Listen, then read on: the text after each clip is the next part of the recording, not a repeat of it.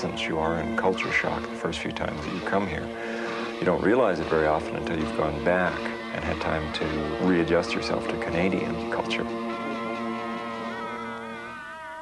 All right, sir, Victor, alarm, breakout. Oh, wow.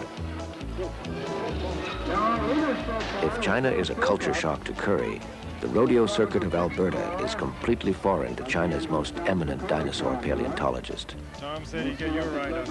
We'll give you a bull ride. Okay. You want to try? Very capable of bringing the good. No. Canada. Yeah. Great place, Canada. It's not as bad as it is. Try it on. Good. There you go. Hi.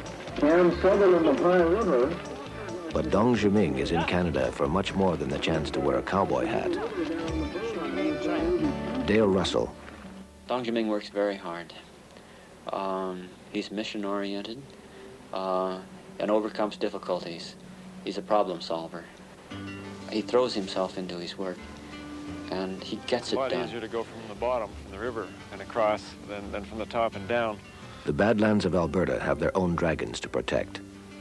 This is arguably the richest dinosaur graveyard in North America, home of the Royal Turrell Museum of Paleontology and of Phil Curry, and now a new hunting ground for Dong Zhiming.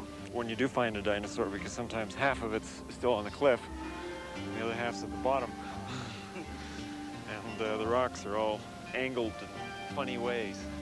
The Canadian fossils are about 80 million years younger than the finds in the Gobi. Yeah, a good place to camp. And like the Chinese desert, this was not always a wasteland. In the time of the dinosaur, this was a subtropical delta, home of the big plant eaters and of the monsters who chased them. The one thing about the specimen from China that you notice right away is the third metatarsal. It's so squeezed out in all the Cretaceous forms, and yet in all the Jurassic ones, it never happens. Yeah. But, you know, the phalanges look very much the same with the pleuroseals and so on. Mm-hmm. I don't see any real difference in the tarsals, distal tarsals. Yeah. But the astragalus is different. It's much, much higher here. Gives you a real impression for size. Tyrannosaurus rex lived in what is called the late Cretaceous period, about 65 to 70 million years ago. Then he terrorized what was to become the Alberta Badlands.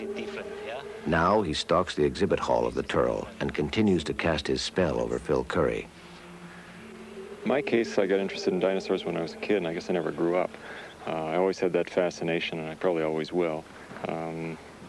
Dinosaurs, I think, attract children because they're so large and bizarre, but unlike the science fiction movies and monster movies and so on that kids like to watch too, dinosaurs are real.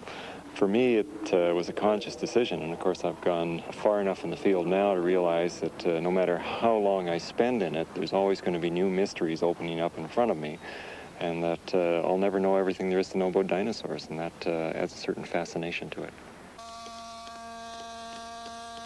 The theropod skull, which was quarried in the Gobi, has been moved to the Turrell Labs to be freed from the rock which has held it since the time before man. What they discover here is that the Chinese giant had a much more primitive structure than Tyrannosaurus rex, confirming that over millions of years, dinosaurs changed dramatically, that dinosaurs were evolving. The brain case on this animal is quite primitive. And if we compare it to, say, Tyrannosaurids or Tyrannosaurus and its kin in North America, and Allosaurus from the Jurassic of the United States, it's much closer to an Allosaurus brain case. It doesn't have the kinds of specializations that we see in Tyrannosaurus rex. And on the bottom, we can see these great big openings still in the bottom of the brain case that are, again, a characteristic you see in more primitive animals.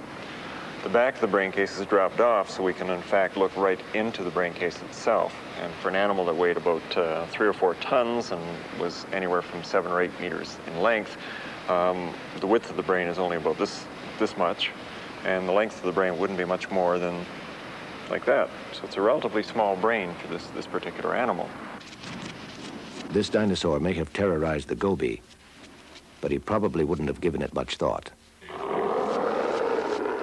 However, There were brainier dinosaurs. This little 6-foot charmer called Troodon would have been clever enough to outsmart the gigantic T-Rex and certainly his more primitive Chinese cousins. Troodon was equipped not only with muscle, but with that most feared of weapons, intelligence.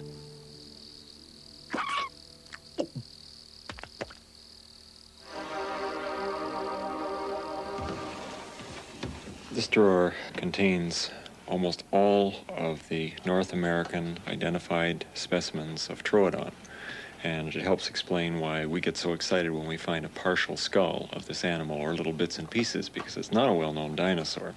There's very few specimens, and yet what we do find are so interesting next to all of the dinosaur specimens that it's really worth taking note of. This is Phil Curry's most treasured fossil, the brain case of Troodon, one of the significant finds of the Canada-China expedition. The brain extends all the way from the back of the skull here, right through to this region, with the optic lobes centered right about this section right here. So there would have been a little bit more of the brain case covering over this part of the brain, but that's a large brain for an animal that's supposed to be quite stupid, number one. If we make a comparison between this brain size relative to the animal's body weight, and you're looking at an animal that would have weighed much less than an adult human, the brain size of Troodon is relatively larger than any of the mammals that lived at the same time as this dinosaur, or any of the birds that lived at the same time as this dinosaur. So that's pretty respectable in itself, but even compared to many modern mammals and birds, this is a respectable brain size. At the Foothills Hospital in Calgary, a CT scan into the innermost passages of what may have been the smartest dinosaur of them all. Right side and left side. The specimen's facing to the left here. Left, okay.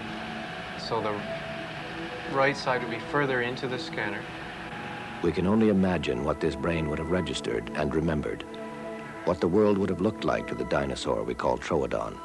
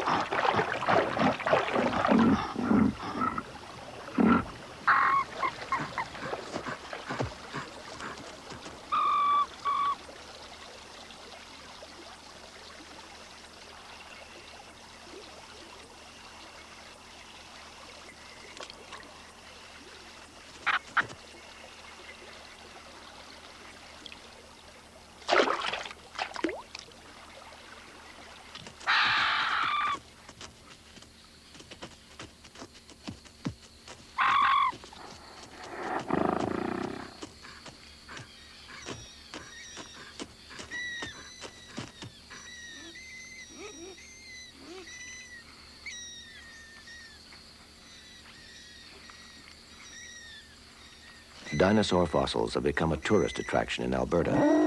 But Dong Zhiming is no tourist and can find evidence which would forever escape the weekend browser. Evidence like the footsteps of Troodon. This is a dinosaur footprint, I think. One animal is this one. No, 3. 1, 2, 3. Select this. And 1, 2, 3. Okay, this one. Yeah. Yeah. Think so? Yeah, it's smaller one. Maybe this is a big one. Yeah, so these have 3 toes. Yeah, 3. 1, 2, 3. This 2. 2, and this one's definitely a carnivorous dinosaur. Mm. Oh, that's pretty neat. I believe, yeah, this is animal made. Yeah. No nature, no nature. Yeah, that makes sense. It's in the right kind of mud. Mm-hmm. Although we know that dinosaurs laid eggs, raised their young, and lived on the planet for 150 million years, no one knows why or how they disappeared about 65 million years ago. But if dinosaurs had continued to evolve, what would they have looked